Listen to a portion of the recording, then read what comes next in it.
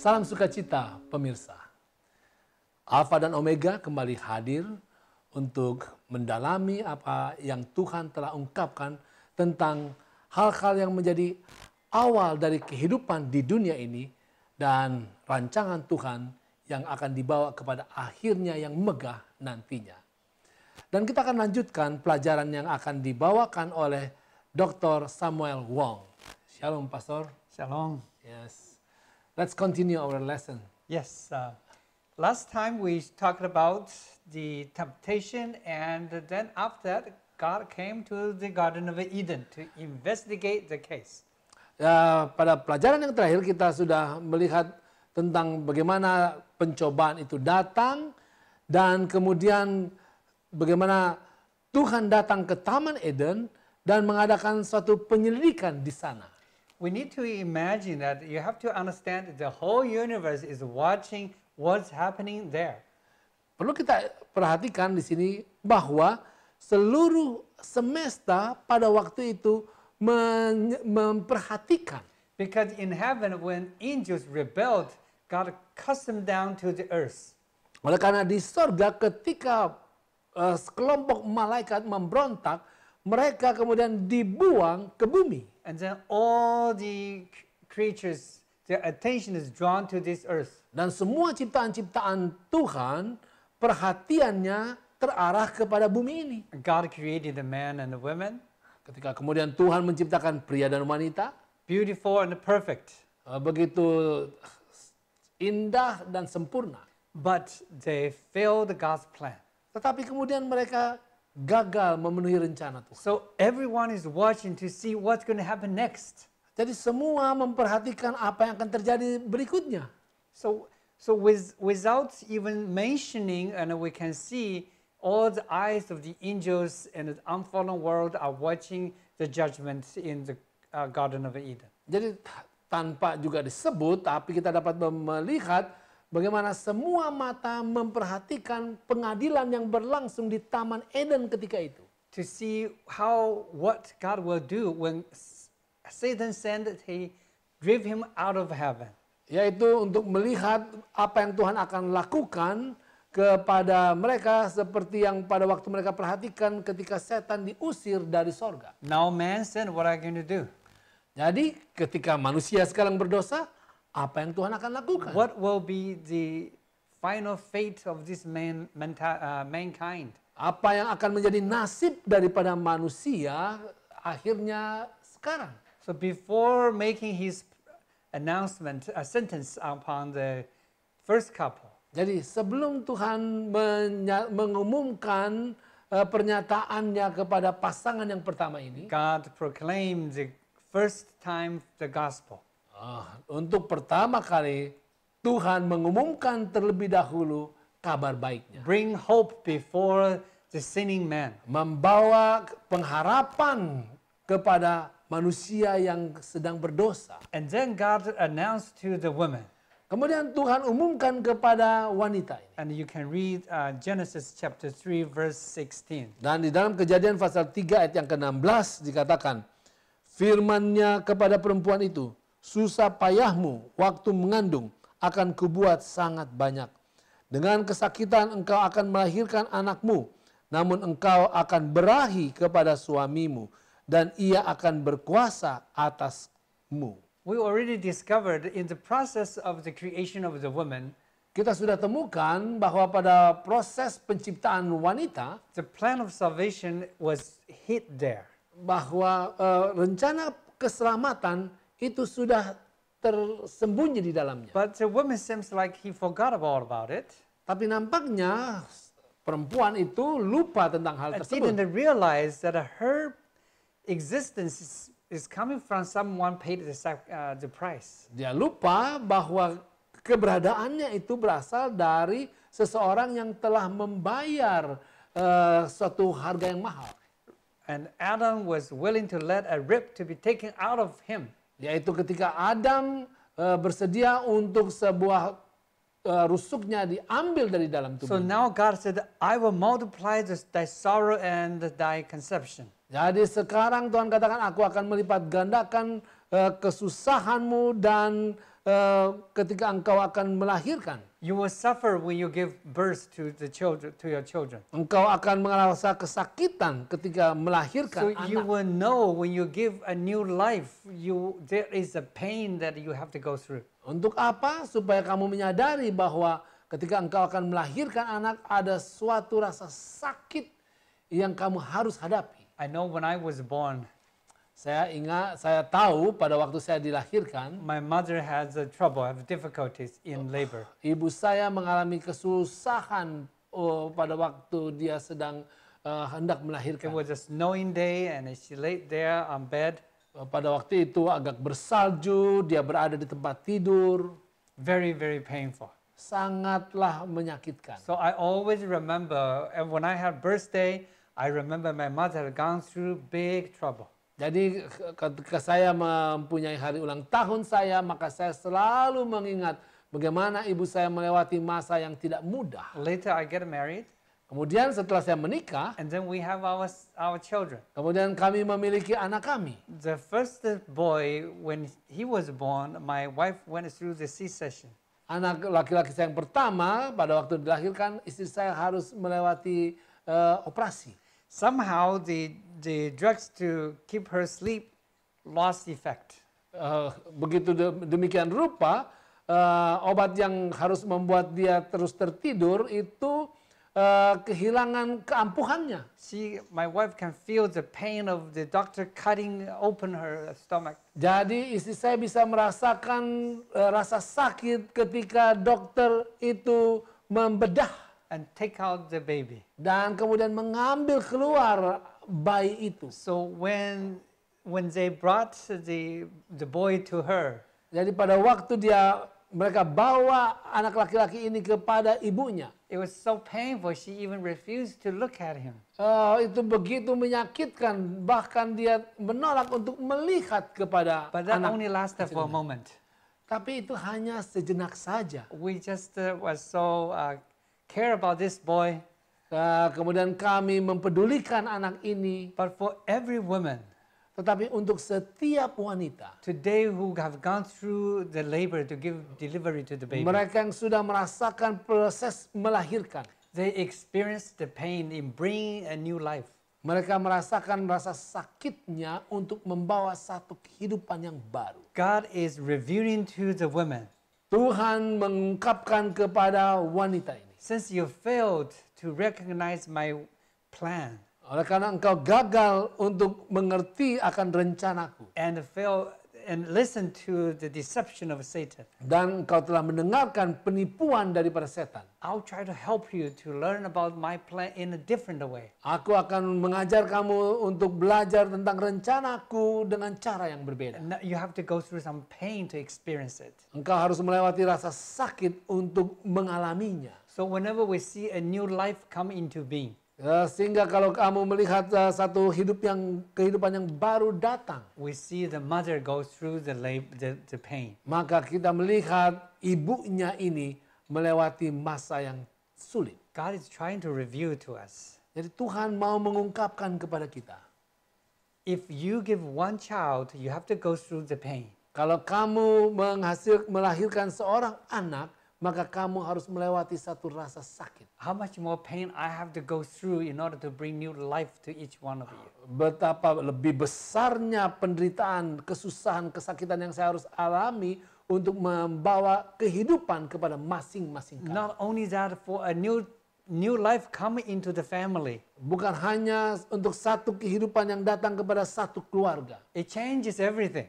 Itu juga telah merubah segala sesuatu. I visited my friend, Pastor Stefanus, Saya mengunjungi seorang sahabat saya, Pastor Stefanus. and I was very happy to see he had a grandson. Saya senang melihat dia bangga dengan cucunya. I can see the family, many things changed. Saya dapat melihat kehadiran cucu ini merubah banyak hal dalam And in a keluarga. couple of years, I can see there will be more things will be changed. Dalam beberapa tahun ke depan saya dapat mengharapkan lebih banyak hal yang lain yang akan berubah. When Wilson is going to walk around the house, Ketika anak ini yang bernama Wilson akan mulai berjalan di I'm sure sekitar they're going to rumah. remove many things out of the place. akan ada banyak barang yang harus dikeluarkan. They will wrap all the corners of the table, everything. Dia akan merubah meja dan lain sebagainya. So God is using our personal experience trying to make us to understand His plan. Jadi Tuhan mau membawa pengalaman kita sehari-hari untuk mengajarkan rencananya. And we also notice another thing. Kita juga perhatikan satu hal yang lain. Even though the mother gives birth to a child, Meskipun seorang ibu melahirkan seorang anak, but the child does not originally come from her. Anak ini sebenarnya bukan berasal dari dia sendiri, It bukan comes dari wanita. from the father. Itu sebenarnya dari bapaknya. And so God says, thy desire shall be to your husband. Itulah sebabnya keinginanmu itu adalah kepada suamimu. And he shall rule over thee. Dan dia akan menguasaimu. And we know the creation was done through Jesus. Dan itulah kita melihat bagaimana ciptaan itu berasal dari Yesus. But the world is called the world of my Father. Tetapi bumi ini, dunia ini disebut sebagai dunia milik Bapa. It was Jesus who took the pain to give birth to this world. Yesuslah yang sudah mengambil rasa sakit itu untuk kelahiran daripada Just dunia like ini lagi. the woman gave birth to a child. Sama seperti seorang perempuan melahirkan seorang anak. But the world actually belongs to the Father. Tetapi dunia ini sebenarnya berasal dari Bapa. So he's using all these relationships to help us. Jadi dia menggunakan semua hubungan ini untuk menolong kita. And to review his plan of salvation. Untuk mengungkapkan rencana keselamatannya. And the next he talked to Adam. Dan berikutnya dia berbicara kepada Adam. And Adam have to work hard. Adam dikatakan harus bekerja keras. Then he can find things to eat. Baru dia akan dapat menemukan makanan. And we found this also fulfilled in Jesus. Dan kita melihat di sini bahwa hal ini pun tergenapi di dalam Yesus. He worked very hard during his ministry. Dia bekerja begitu keras selama pelayanannya. No fruit. Tidak ada hasil. Very little fruit. Sangat sedikit hasilnya. Because of sin. Oleh karena dosa. So when he finally went to Jerusalem, Tetapi ketika dia pergi akhirnya ke Yerusalem, he worked so hard among the Jews. dia begitu bekerja keras di antara orang-orang Yahudi dan juga orang-orang Israel. No fruit. Tidak ada hasil buah. He cursed the fig tree. Dia kemudian mengutuk pohon ara. I worked so hard, you take this place, but there's no fruit on it. Saya bekerja keras di tempat ini, tetapi tidak ada buahnya. And this curse actually come to Jesus. Dan semua buah ini fokusnya kepada Yesus. It says, "Thorns and thirst shall bring forth to you." Bahwa dikatakan semak duri dan rumput duri yang akan dihasilkan bagimu. And we know they put thorns of crown over Jesus. Dan kita ingat bagaimana mereka menaruh duri sebagai mahkota Yesus. All humans should suffer. Semua manusia harus menderita. Jesus took it. Yesus ambil penderitaan yang harus dijalani oleh manusia. And so from here, and we can see God is not actually cursing man, but is revealing his plan in a different way. Dengan pandangan ini maka kita melihat bahwa Tuhan bukannya mengutuk manusia, tetapi Tuhan sedang menyatakan rencana penyelamatannya dengan cara yang berbeda. And we can see from this time, Adam listened to God's sentence. Dan semua sampai di sini kita melihat bahwa Adam mendengarkan akan kalimat-kalimat daripada Tuhan. He was very sorry. Dia menyesal, But he also feel very thankful. tetapi dia juga merasa bersyukur. Because God gave them hope. Oleh karena Tuhan memberikan pengharapan. The day, God said, the day you eat of it, Tuhan mengatakan pada hari kamu memakannya, you will surely die. kamu akan mati. But here now, God said, Tetapi sekarang di sini Tuhan katakan, I will just increase the pain when you give delivery. aku hanya akan menambahkan rasa sakit pada waktu kamu melahirkan. That means you will not die. Artinya kamu tidak akan mati. And rather you will bring forth children. tapi justru kamu akan melahirkan anak. So Adam gave his wife a new name, Jadi Adam memberikan kepada istrinya nama yang baru, Eve.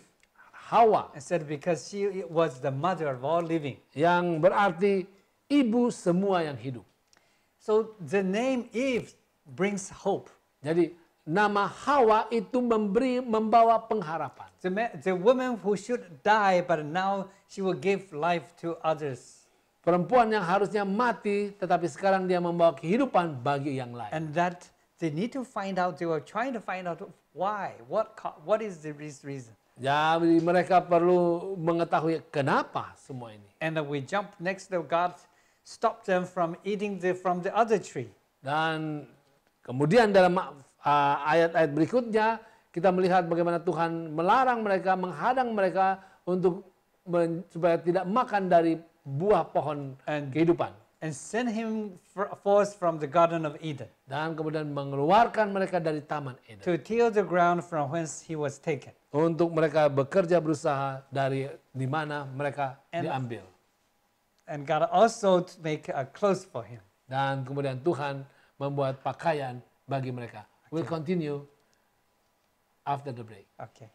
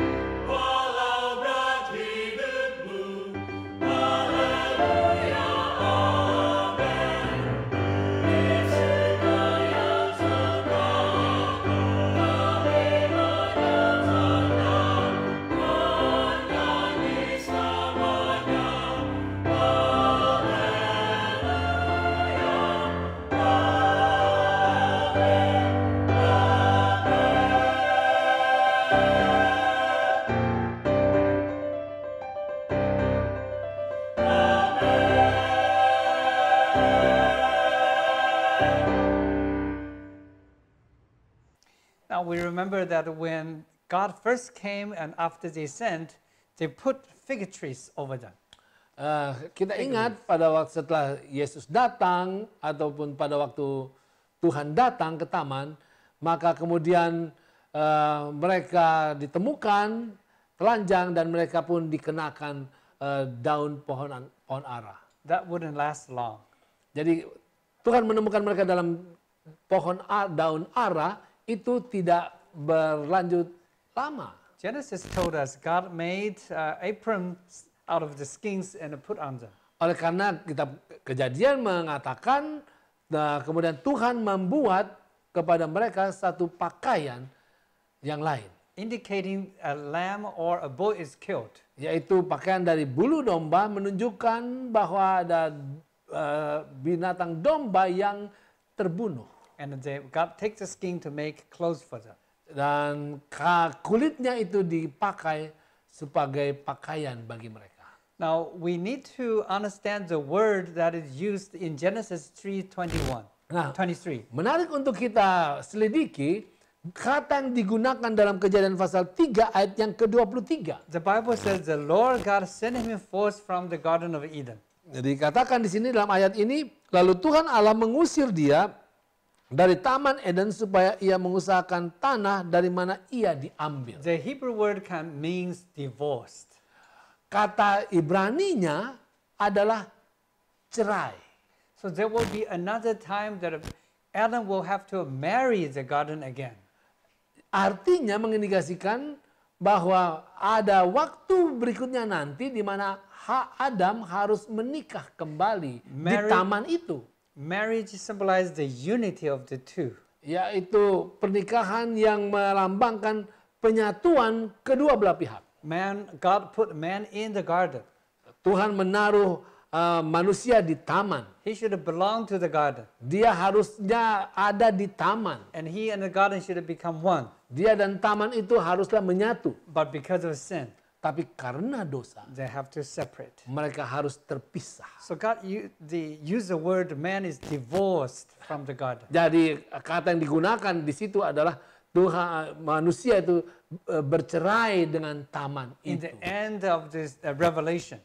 Pada akhir daripada wahyu. And we will see that Jesus will one day marry the New Jerusalem. Kita akan melihat bagaimana Yesus akan menikah dengan Yerusalem yang baru. The man and the New Jerusalem were never separated again. Manusia dengan Yerusalem yang baru tidak akan terpisah lagi.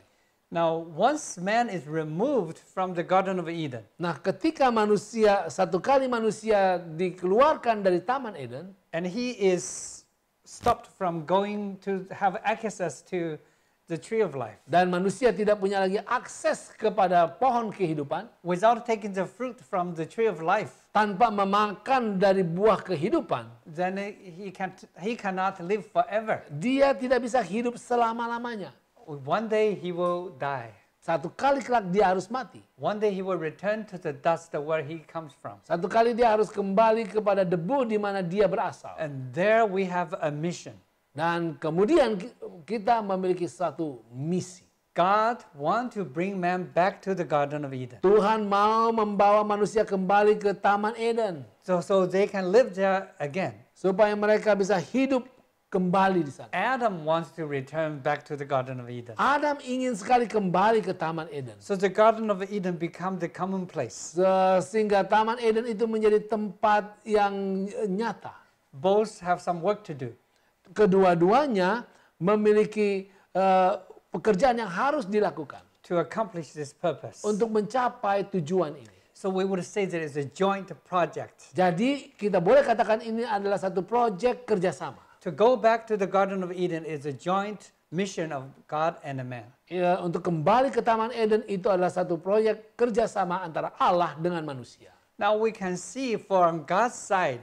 Nah, kita boleh memandang dari sisi Allah. In order to bring man back to the Garden of Eden. Untuk membawa manusia kembali ke Taman Eden. He have to do a few things. Dia harus melakukan beberapa hal. Number one, he needs to find out a way that the sin of Adam needs to be forgiven. Yang pertama, dosa daripada Adam ini haruslah diampuni. He need to remove the sin from Adam and just import Adam in. Dia harus mengeluarkan dosa-dosa dari Adam dan kemudian membawa Adam kembali. In order to remove the sin from Adam, untuk membawa untuk mengeluarkan dosa daripada Adam, it takes the first advent of Jesus itu membutuhkan kedatangan Yesus yang pertama. to make it possible for God to forgive human sins. Untuk membuat mungkin bagi Tuhan untuk mengampuni dosa manusia. Now the second step, Nah, langkah yang kedua, that it takes the second time of Jesus to come to bring man back to the garden.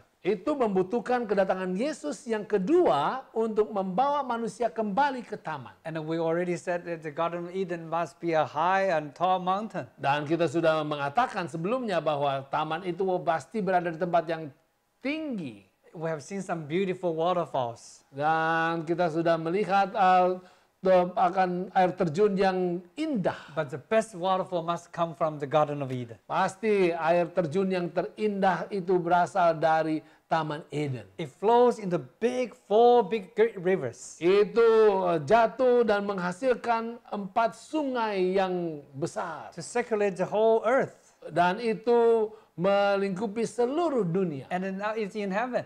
Dan sekarang ini sudah di surga. How can we get there? Bagaimana kita bisa kembali ke sana?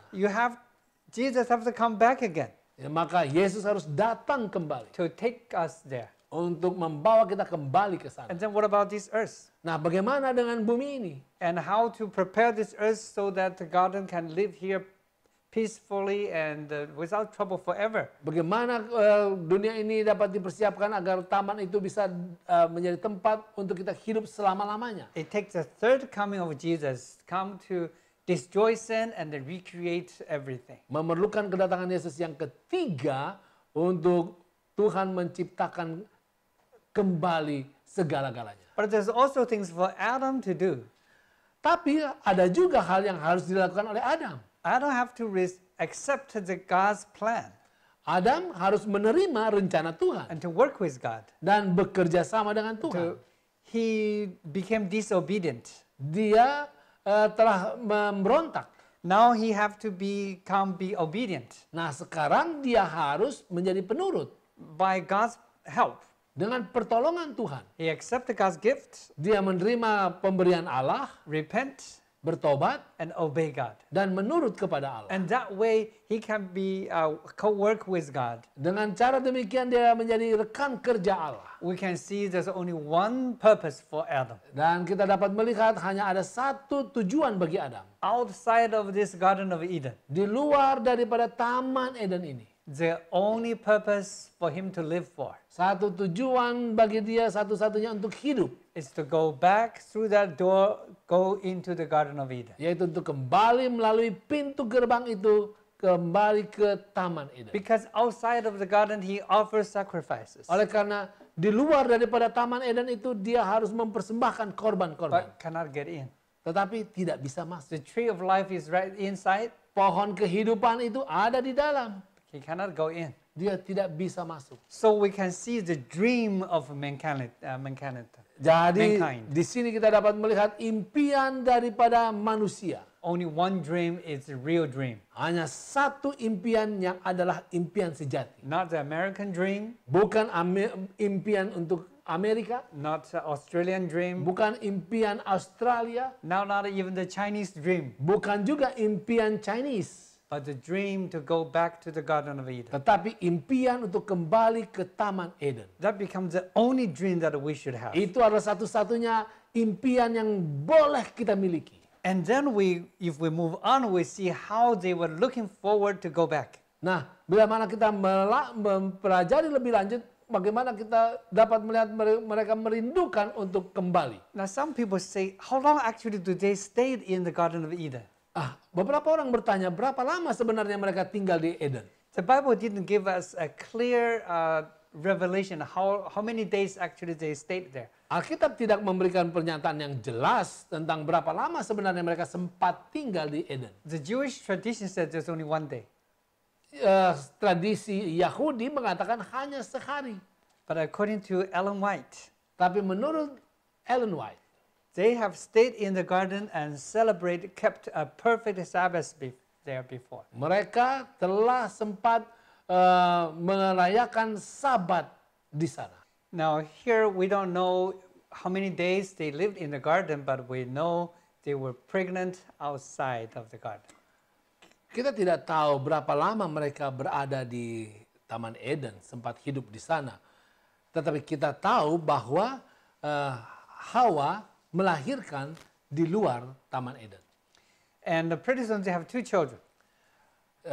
Mereka memiliki 3 orang anak. And one is Cain and one is Abel. Yang pertama adalah Kain, yang berikutnya adalah And they grown Habel. up and they all bring offering to the Lord. Dan kemudian mereka membawa persembahan kepada Tuhan. And we mentioned that they bring the offering to the east gate of the Garden of Eden. Dan mereka membawa persembahan itu ke daerah sisi timur daripada Taman That is Eden. where they meet with the Lord.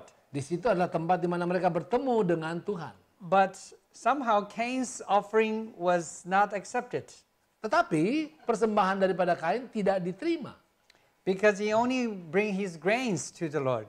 Oleh karena dia hanya membawa dia punya sayur-sayuran ataupun hasil tanahnya. In the Bible, it reviews that we need to, for sin, there is need to be blood to offer. Padahal di dalam Alkitab untuk satu persembahan dosa maka harus ada darah yang tercurah. And so he didn't bring sin offering. Dia tidak membawa persembahan dosa. He only brought what his work was. Dia hanya membawa hasil dari pekerjaan yang dia lakukan. So the Lord didn't accept his offering. Maka Tuhan tidak menerima persembahan. The Bible says in chapter 5, verse 5, it said Cain was very wrath, he was very angry. Di dalam Kejadian pasal 5 kita mengatakan bahwa Kain begitu marah. And God said, why you are angry? Tuhan katakan, mengapa kamu marah? If you do well, it will be accepted. Kalau kamu melakukan yang baik, kamu akan diterima. But if you did wrong, Tapi kalau kamu melakukan hal yang salah, there is a sin offering right at the door. itu ada persembahan dosa tepat di gerbang itu. You can kill the sin offering, Kamu dapat membunuh akan persembahan untuk dosa and itu bring it back. dan membawa kepadaku. I will forgive you. Aku akan mengampunimu. So right here is saying that this sin offering is representing Jesus. Di sini kita melihat bahwa persembahan untuk dosa itu melambangkan Yesus. He's ready, he's always ready, willing for us to take him as his offering, as offering. Dia selalu siap untuk kita ambil, gunakan dia sebagai persembahan pengakuan dosa kita. But Cain didn't repent. Tapi Kain tidak bertobat. Instead of bring a sin offering to the Lord, Bukannya membawa persembahan pengakuan dosa kepada Tuhan, he went to actually killed his brother, dia justru membunuh saudaranya. committed even greater sin. Dia bahkan melakukan dosa yang lebih besar.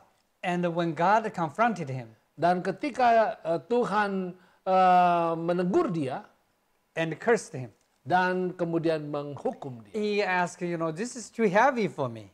dia katakan, terlalu berat ini kutuk kepada saya. Is there maybe from now on everyone who meet me will kill me? Oh, mulai sekarang orang yang melihat saya akan membunuh saya. Or some people may wonder where are the other people that will kill him? Mungkin orang akan berpikir, di mana orang-orang yang lain yang mungkin akan membunuh dia? Because he was the first son of Adam and Eve. Karena dia adalah anak yang pertama dari Adam dan Hawa. But we have to remember, Adam and Eve, they live a long life.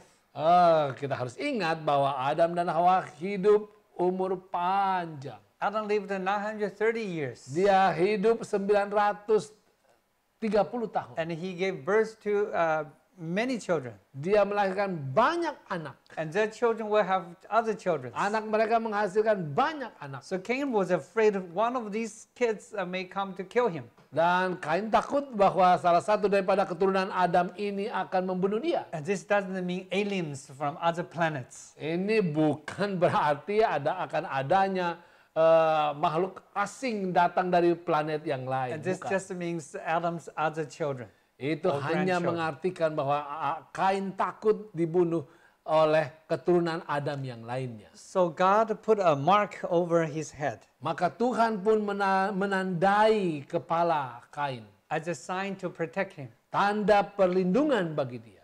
But even with God's tolerance, Tetapi di dalam toleransi Tuhan sendiri, Cain was not grateful.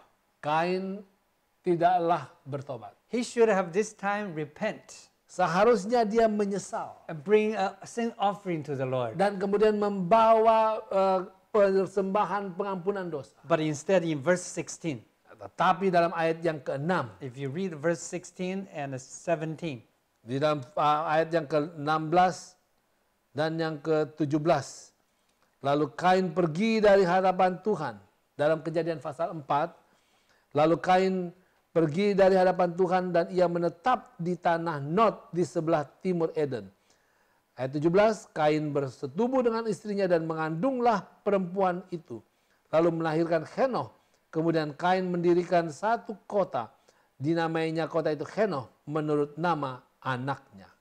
so we can see instead of go back to the Lord for forgiveness, Jadi kita melihat bahwa bukannya dia kembali kepada Tuhan untuk memohon pengampunan. he went away from the presence of the Lord Justru dia menjauh dari hadapan Tuhan. and turned away from the Garden of Eden. Dan kemudian semakin menjauh dari Taman Eden. In this way, we can see he's become even more, his heart is more hardened. Di sini kita dapat melihat bahwa dia semakin mengeraskan hatinya. And we can see his influence has great impact, bring evil, great evil to the world. Dan kita melihat bagaimana dia membawa dampak yang semakin membesar, membawa kejahatan ke atas dunia ini. For the next 15,000 years was 1,500 years or so, Dan untuk 1.500 tahun berikutnya, sin has greatly multiplied. dosa itu telah berlipat-lipat ganda. The earth is covered with violence and sin. Dunia ini dipenuhi dengan kekerasan dan kejahatan dosa. And God has to bring the flood to destroy the sinners. Dan Tuhan harus membawa air bah untuk menghancurkan But let's remember orang. this, Tapi mari kita ingat that during this time, bahwa selama masa ini, for 1,656 years, untuk 1.660 tahun, the tower, the Garden of Eden was right there on earth. Taman Eden itu ada di bumi, di sana. Everyone knows the destiny of man is to go back. Semua orang tahu bahwa kerinduan hati setiap orang adalah untuk kembali ke Taman Eden itu. And everyone knows there is a God who made the earth and planted that garden. Dan semua orang tahu bahwa ada taman di situ dan kerinduan untuk untuk hidup menanam kembali di sana. The only thing that you can go back, the only dream that you have is to go back. Dan satu-satunya impian yang layak untuk dimiliki adalah untuk But kembali. so many people forget about it. Tapi sebegitu banyak orang akhirnya melupakan. In the face of God, Di hadapan Tuhan, with the Garden of Eden within their sight, di depan mata mereka masih bisa melihat Taman Eden itu. they choose to sin and rather than to repent. Mereka memilih berdosa bukannya bertobat. Time come to the Noah's time. Tiba pada saat zaman Nuh. Even Seth's descendants become do things at their own will. Keturunan Set bahkan melakukan kehendak mereka sendiri. They just take their wives, whosoever they want. Menikah dengan siapa saja. So the whole earth was flooded with sin. Sehingga bumi ini benar-benar bergelimang dengan dosa. That God have to bring flood to this world to destroy sin. Sehingga Tuhan harus membawa air bah untuk menghapuskan dosa.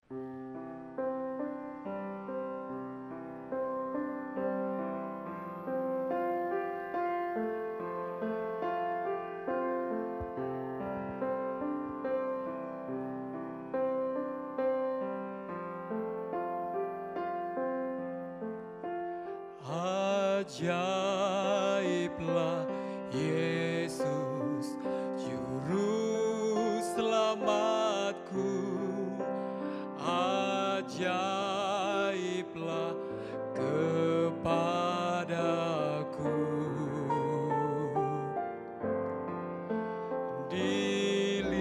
Dilindungnya aku di celah batu. jalan air hidupku. Dilindungnya aku di celah batu dari panas dan dahaga.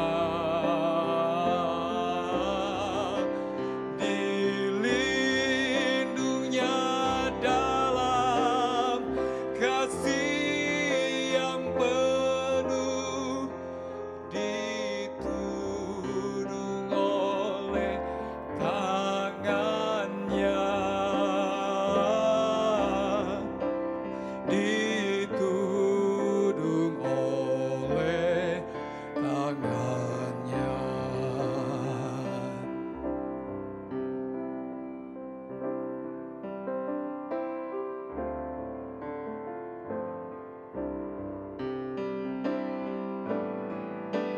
Bila aku nanti diangkat Yesus di dalam kemuliaannya,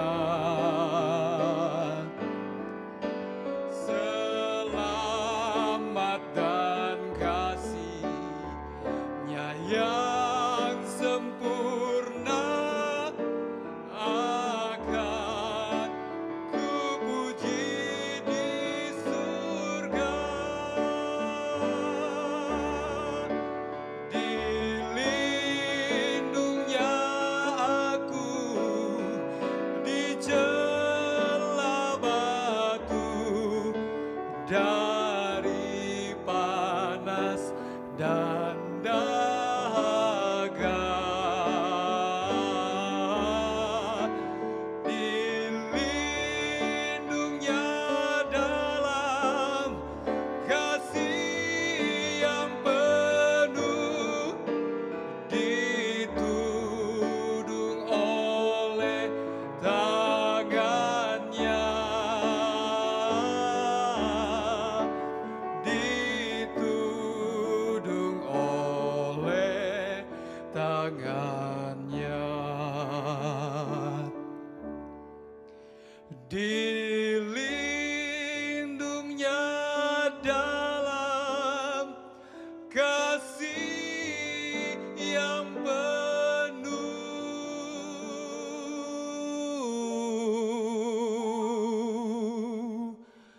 ditudung oleh tangannya, ditudung oleh tangannya,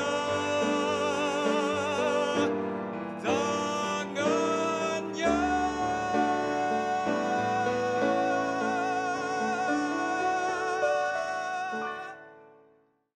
We just mentioned that Cain was the first child out of Adam and Eve. Kita sudah menyebutkan bahwa Kain adalah anak yang pertama dari Adam dan Hawa. And they thought he was the one, the seed of the woman. Dan mereka tadinya mengira bahwa inilah benih perempuan yang dijanjikan itu. But he turned out to be the murderer, the first murderer. Tapi bukannya menjadi juru selamat, dia justru jadi pembunuh yang pertama. And he killed his own brother. Dia membunuh saudaranya sendiri. God protected him, Tuhan kemudian melindungi dia, but that he didn't repent. tapi sayangnya dia tidak menyesal dan He bertobat. needed to bring a sin offering back to the garden, Dia harusnya membawa korban pengampunan dosa ke depan taman, or repent to any other repentance, atau menyesal bertobat dalam berbagai cara yang lain. but move away from the presence of God. Tetapi dia justru menjauhkan diri dari kehadiran Tuhan. And his sin brought great curse upon the earth. Dan dosanya itu membawa kutuk yang besar kepada dunia. Even Abel's descendant, even Seth's descendants were affected. Ya, bahkan keturunan Set pun terpengaruh.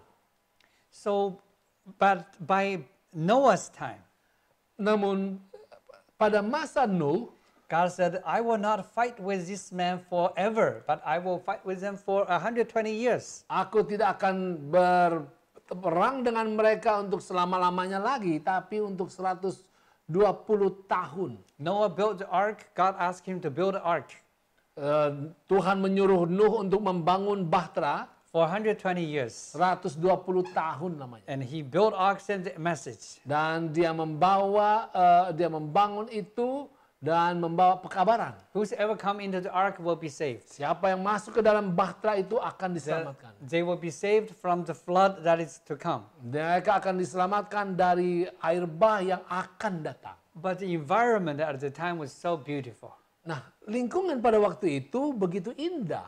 Some scientists suspect even the sky is pink. Beberapa ahli mencurigai ataupun menganggap bahwa langit pada waktu itu berwarna merah muda. And the Garden of Eden was there. Dan Taman Eden masih ada di sana. Everybody knows that you just need to go back to the Garden of Eden. Semua orang tahu bahwa apa yang harus kamu lakukan adalah kembali ke Taman Eden itu. That's the final destiny of humanity. Itu adalah sasaran utama akhir daripada setiap orang. As soon as you can go back to the Garden of Eden, the exile is finished. Segera kalau kamu bisa kembali ke Taman Eden itu, maka masa pembuangan itu akan berakhir. So the Garden of Eden never left the human sight. Jadi Taman Eden itu tidak pernah hilang sirna dari pandangan manusia. But now the flood came. Namun kemudian air bah datang. And the Garden of Eden disappeared. Taman itu pun akhirnya hilang. God took it to heaven. Tuhan ambil kembali ke sorga. To preserve it over there. Untuk dijaga, disimpan di sana. Because that belongs to him. Oleh karena itu miliknya. Sometimes we wonder why God do this. Kadang-kadang kita berpikir, kenapa Tuhan lakukan ini? Let's just use the modern countries as examples. Contohnya coba kita gunakan negara-negara yang modern. Let's say Indonesia established some relationship with one country or another. Contohnya Indonesia ini berdiri atas hubungan dengan negara-negara yang lain. When you have good relations, apakah kamu akan membangun hubungan yang baik? So you put your embassy in that country.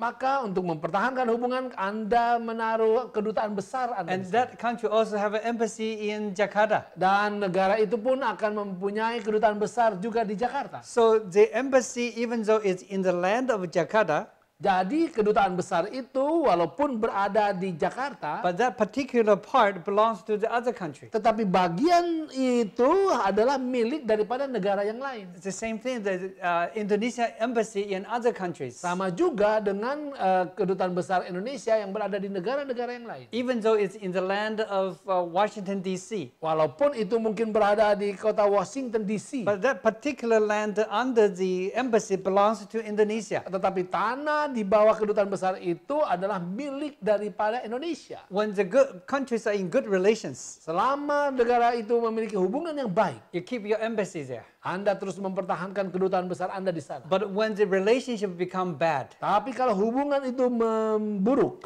you call back your ambassador. Maka Anda akan panggil kembali duta besar itu. If it doesn't improve, kalau itu tidak membaik, you completely cancel the embassy. Anda kemudian sepenuhnya membatalkan akan kedutaan besar you itu. Take your embassy back. Anda kembali mengambil kedutaan besar Anda itu. So God put his embassy on earth in the Garden of Eden. Jadi Tuhan menaruh Taman Eden itu sebagai dia punya kedutaan besarnya di bumi. When man sent the ambassador, he just kicked him out. Dengan manusia berdosa, maka mereka itu dikeluarkan dari Taman Eden. When sin flooded on us, dan ketika dosa itu bertambah-tambah, and the earth rebelled against God so badly, dan dunia ini memberontak kepada Tuhan dengan begitu buruk, and he took back his embassy, maka dia ambillah kedutaan besarnya itu. He took the Garden of Eden back to heaven. Dia ambil kembali Taman Edennya ke sorga. Now let's think about this. Nah, coba kita pikirkan. That when Noah come out of the ark, pada waktu Nuh keluar dari Taman Eden, what will be the first thing he will see? Ya, pada waktu pertama kali dia keluar dari bahtera, apa yang pertama dia lihat? he will look for the Garden of Eden. Dia pasti akan mencari di mana Taman Eden itu. Because that's where he offers sacrifice all the time. Oleh karena itu adalah tempat di mana dia selalu mempersembahkan korban. But by this time he couldn't. Tapi kali ini tidak bisa. He come out of the ark. Dia keluar dari taman, dari bahtera. The familiar Garden of Eden is gone. Maka Taman Eden yang sudah begitu akrab dengan dia sudah tidak ada. He couldn't see it. Tidak bisa dia temukan. He want to make a sacrifice. Dia mau membuat persembahan. But where? Tapi kemana? Where is it? Di mana itu? So he have to build a altar. Maka dia harus membangun sebuah mezbah. Now, you can come to chapter 9 of Genesis. Anda bisa membuka kepada Kejadian pasal 9 dari kitab Kejadian. God said, I will make a covenant with you. Dikatakan, aku akan membuat perjanjianku denganmu. Verse 13. Dalam ayat yang ke-13. Verse 13 and 14. 13 dan 14. Busurku kutaruh di awan, supaya itu menjadi tanda perjanjian antara aku dan bumi. Apabila kemudian kudatangkan awan di atas bumi, dan busur itu tampak di awan. He said, I will put the rainbow there in the sky. Aku akan menaruh busurku atau pelangiku di langit. I never truly understand why after the flood a rainbow would comfort Noah. Saya tidak bisa mengerti tadinya bagaimana setelah hujan maka kemudian muncul pelangi itu dapat menghibur Nuh. Was that the first time he ever saw a rainbow, or that was not the first time? Apakah itu untuk pertama kali dia melihat pelangi ataukah tidak?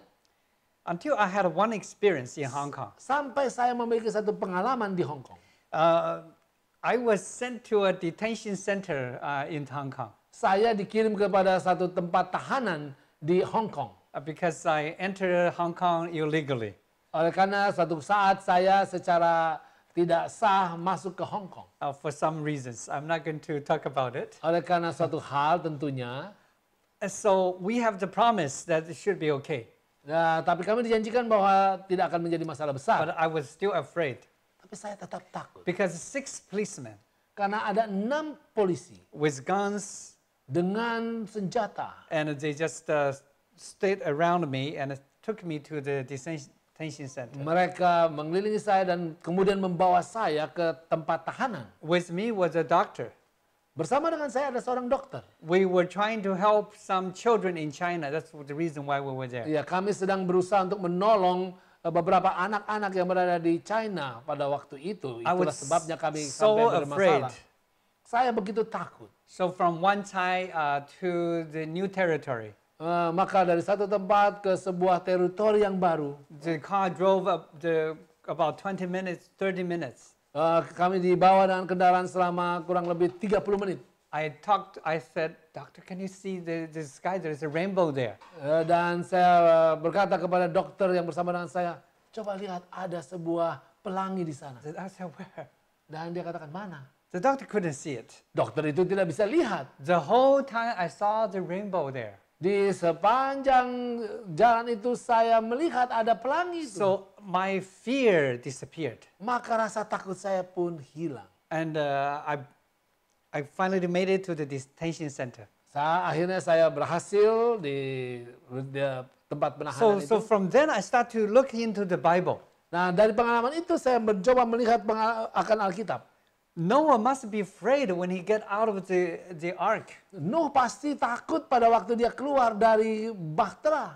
I don't know how many of you had this experience saved on the ocean. Saya tidak tahu berapa banyak di antara Anda yang sudah memiliki pengalaman berlayar di laut. Where you have big wave.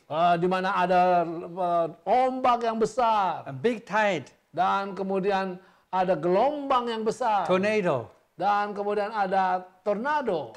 Typhoon. Angin yang keras. And a volcano broke up. Atau kemudian terjadi satu ledakan. It would be a terrible experience. Itu pasti satu pengalaman yang buruk. He must be scared. Dia pasti ketakutan. When he get out of it. Ketika dia keluar dari bahtera He stayed in the ark for a whole year. Dia berada di dalam bahtera itu 1 tahun lamanya. Now some people say, well, what were they doing there the whole Ngapain year? mereka di sana? Orang bertanya. The Bible have some interesting details. Alkitab memiliki beberapa detail yang menarik. And it talk about when Noah came out, his son come out. Dikatakan di sini tentang ketika Nuh keluar, anak-anaknya keluar. I just mention one small details here. Hanya ada satu detail yang kecil saya mau sebutkan. In Genesis chapter 11, Dalam Kejadian pasal yang ke-11, verse 10, ayat yang ke-10. it says, these are the generations of Shem. Dikatakan inilah keturunan Sem. Shem was 100 years old and begot Arphaxad 2 years after the flood. Setelah Sem berumur 100 tahun, ia memperanakan Arphaxad 2 tahun setelah air bah itu. What does that mean? Apa artinya ini? That means his wife become pregnant after the flood. Artinya istrinya itu hamil setelah air bah. The first year after the flood, she become pregnant. The second year, the child was born. 1 tahun setelah keluar dari air bah, dia kemudian mengandung, dan pada tahun yang kedua dia melahirkan. It means in the ark they didn't have a daily life, normal daily life. Artinya di dalam dalam bahtera itu mereka tidak melakukan kegiatan-kegiatan sehari-hari. So God must have put them somewhere like a hibernation. Jadi pada waktu itu Tuhan telah melakukan satu hibernasi di sana. But that's just a speculation. Tapi itu hanyalah suatu spekulasi. But it's the most probably reasonable way to protect them. Tapi itu mungkin adalah satu cara yang masuk di akal untuk melindungi mereka. But when Noah get out, Tapi ketika mereka the keluar, environment is completely changed. maka lingkungan itu benar-benar berubah. The trees, the flowers he used to know, Tumbuh-tumbuhan, bunga-bungaan yang biasanya dia tahu were no longer there. tidak ada lagi di sana. Animals are different, Binatang-binatang pun berbeda. and he must have been very afraid. Dia pasti sangat takut. Remember, the Garden of Eden used to be there. Ingat, tadinya Taman Eden ada di sana. When they sinned, they brought an offering there. Pada waktu mereka berdosa, mereka membawa korban ke And they sana. know if God accept or not. Dan mereka bisa mengetahui apakah Tuhan menerima atau tidak. Now the garden disappeared. Tetapi sekarang taman itu sudah hilang. How are they going to communicate with God? Bagaimanakah mereka bisa berkomunikasi dengan How Tuhan? would they know that God still care for them? Bagaimana mereka bisa tahu bahwa Tuhan tetap peduli kepada mereka? Now you have to see that the garden is a very tall, high mountain. Anda harus ingat bahwa taman itu adalah satu tempat yang di gunung yang tinggi. When you stand here, you can only see something very top, something come out of it. Kalau kita berada di sini, kita hanya akan bisa dapat melihat sesuatu yang keluar dari situ. So the interesting thing is about the rainbow. Jadi hal yang menarik adalah tentang pelangi itu. As I look into the Bible, I found out what the rainbow looks like. Nah, setelah saya melihat kepada Alkitab, saya temukan bagaimanakah bentuk daripada pelangi itu. In Ezekiel chapter 1 verse 28. Di dalam buku Yeskiel pasal yang pertama ayat yang ke-28. Here Ezekiel is talking about the vision he saw, the glory of God. Di sini Yeskiel bercerita tentang satu khayal yang dia lihat tentang kemuliaan Tuhan. And he said, as the appearance of the bow that is in the cloud in the day of rain, so was the appearance of the brightness around it. This was the appearance of the likeness of the glory of the Lord.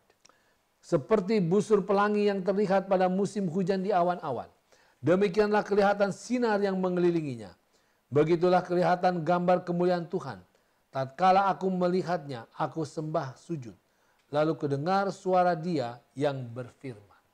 So a rainbow is the shape of the likeness of the glory of God. Jadi pelangi itu adalah satu bentuk yang seperti daripada kemuliaan Tuhan. When God visited the Garden of Eden, pada waktu Tuhan datang ke Taman Eden, His glory will shine throughout the Eden. kemuliaannya itu akan menyinari seluruh taman itu. When you see the glory Kalau Anda melihat kemuliaan itu outside of the garden, di luar daripada taman itu, what do you see? apa yang Anda lihat? You see the rainbow. Anda dapat melihat di sana pelangi. For all this time, Noah have seen the rainbow all the time. Selama ini Nuh telah melihat kemuliaan Tuhan, telah melihat pelangi itu. Whenever they see God came, and they see the rainbow. Kalau mereka melihat Tuhan datang ke taman itu, mereka melihat pelangi itu. But now the garden is gone. Tetapi sekarang taman itu sudah tidak ada. He couldn't see the rainbow. Mereka tidak bisa melihat lagi But pelangi God itu. said, I will put a rainbow in the sky. Tetapi Tuhan katakan, aku akan menaruh pelangiku di langit. So you will know that I still remember you. Supaya kamu tahu bahwa aku tetap And mengingatmu. that comforted Noah. Dan itu menghibur Nuh. Whenever we see the rainbow, Kalau kita melihat pelangi, they know that is God's call to go back to the Garden of Eden. maka kita dapat mengetahui bahwa itu adalah panggilan untuk kembali ke Taman Eden. So Noah was very comforted. Maka Nuh pun dihiburkan. But unfortunately, Sayangnya, 101 years later, 1100 atau 110 tahun yang this berikutnya, sign of God is not remembered anymore. tanda dari Tuhan ini tidak diingat kembali. The people start to rebel and build a tower. Orang mulai memberontak dan membangun akan tower, satu So God's way to menara. keep people to remember the garden is forgotten. Dan kemudian orang pun mulai membangun menara itu dan Tuhan dilupakan. God have to find another way to bring man back to the garden. Dan Tuhan harus menemukan cara yang lain untuk membawa orang ke Taman Eden itu kembali. We'll continue to explore next time. Kita akan lanjutkan pendidikan yang sangat penting ini berikutnya. Mari kita berdoa. Bapa di surga, terima kasih Tuhan sudah memberikan kepada kami inspirasi-inspirasi yang megah. Khususnya tentang pemeliharaan Tuhan yang tidak pernah berhenti. Terima kasih ya Tuhan, biarlah kerinduan hati kami untuk kembali kepada Tuhan. Kembali ke Taman Eden ini. Dan tidak pernah melupakan kerinduan yang sangat penting dalam hati kami. Biar ini melebihi apapun impian-impian duniawi dalam kehidupan setiap hari. Dalam nama Tuhan Yesus kami berdoa. Amin.